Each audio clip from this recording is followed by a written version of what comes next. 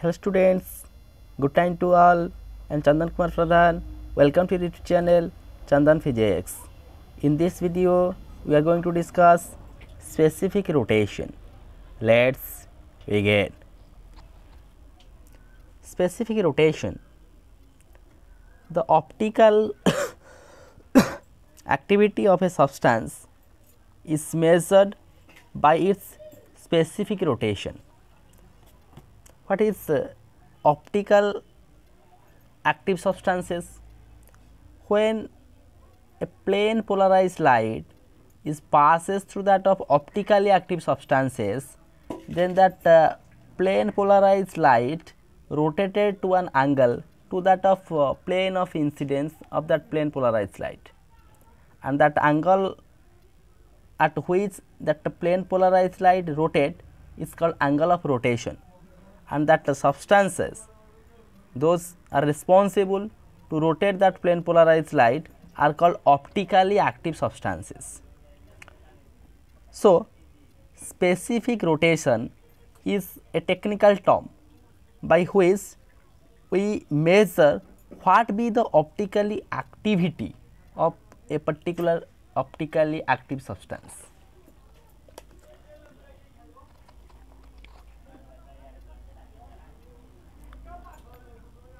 Let a plane polarized light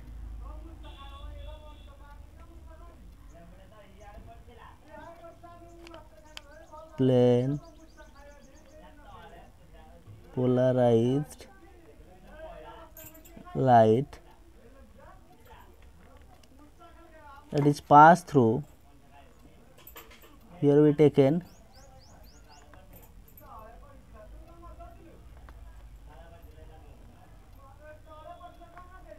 optically active substances, that is optically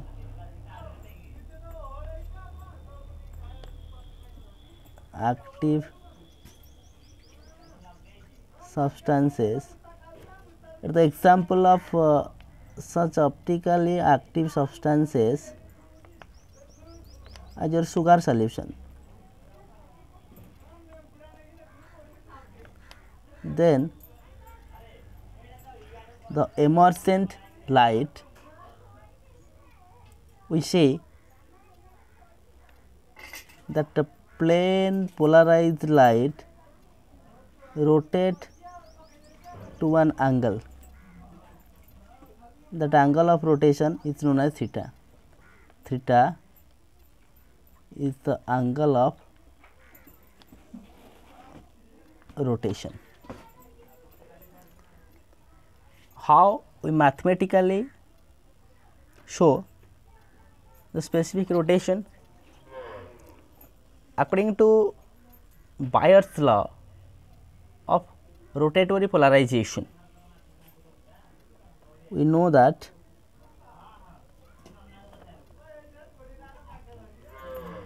from Bayer's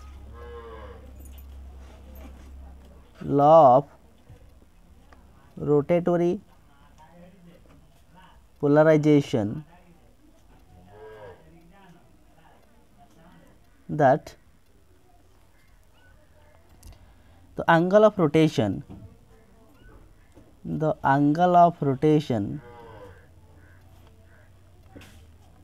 is directly proportional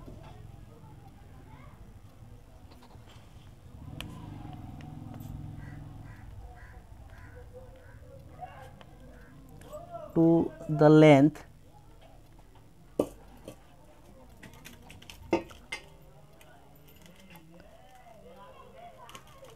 of that optically active substance, the length of that optically active substance at which light travels. So, the distance at which light travels to that of optically active substance is the length. So, the angle of rotation is directly proportional to that length, and again in case of solution it also depends upon that concentration of such solutions and also to the concentration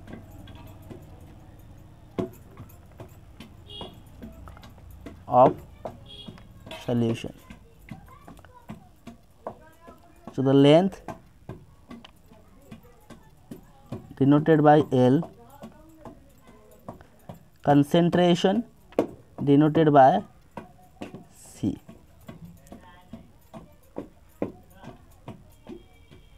Angle of rotation is denoted by theta, that is the angle of rotation is directly proportional to L, directly proportional to the concentration of that of solution. Now, combining equation 1 and 2, combining equation 1 and 2, we get that angle of rotation is directly proportional to L into C. So, we can use a proportionality constant, therefore, theta is equal to a proportionality constant, that is S into LC, whereas S is the proportionality constant which is also called specific rotation. Specific rotation. Therefore, that specific rotation S is equal to theta divided by L into C.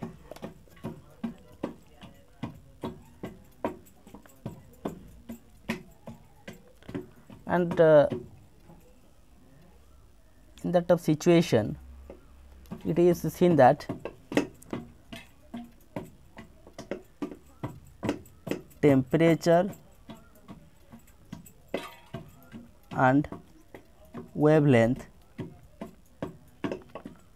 temperature T, wavelength lambda are constant throughout that process. Equation number 3. If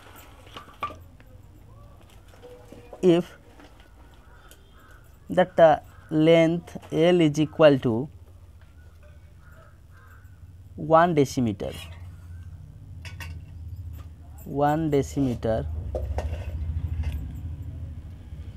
to calculate that specific rotation, we don't prefer the SI units. That's an important point here. And concentration C, 1 gram per cubic centimeter, then S is equal to theta.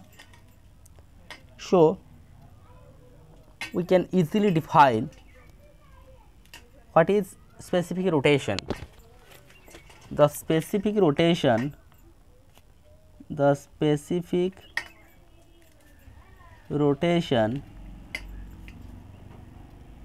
of a solution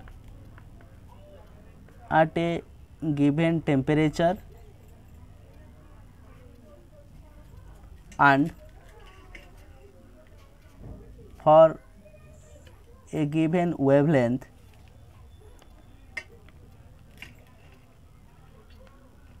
as we derive that formula at constant temperature and constant wavelength.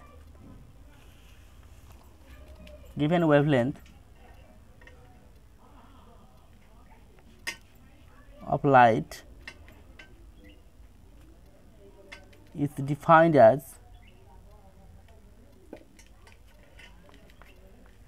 the rotation, and that rotation theta is measured in degrees.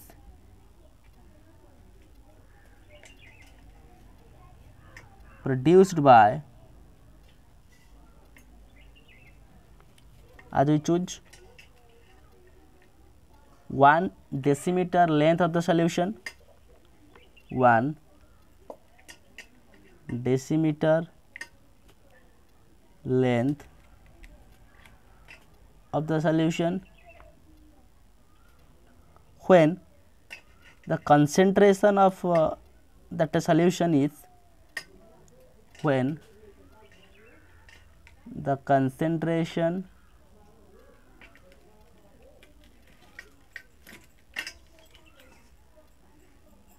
is 1 gram per cubic centimeter. The specific rotation of a solution at a given temperature and for a given wavelength of light is defined as the rotation produced by 1 decimeter length of solution when concentration is 1 gram per second. That is the definition of specific rotation. So, we define that a specific rotation at constant wavelength and constant temperature is equal to theta divided by LC.